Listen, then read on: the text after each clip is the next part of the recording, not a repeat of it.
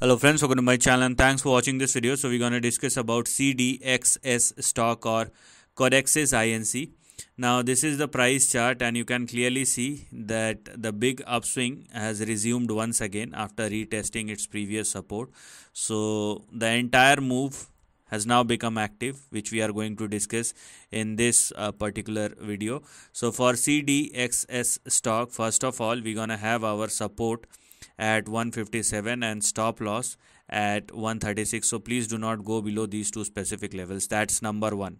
Okay, and sustainability above 1.36 and 1.57 is very important. Also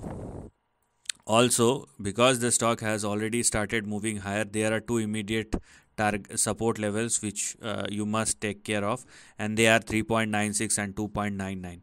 So if you are not a risk taker, if you are a conservative person, then consider 3.96 as your support and $3 on the downside as far as the stop loss is concerned, and don't try to go below these two specific levels. And sustainability above 3.96 is mandatory for the stock if it wants to move higher, or if you want this stock to keep on swinging higher, then it is also mandatory for the stock to sustain above 3.96 or more, which is doing so.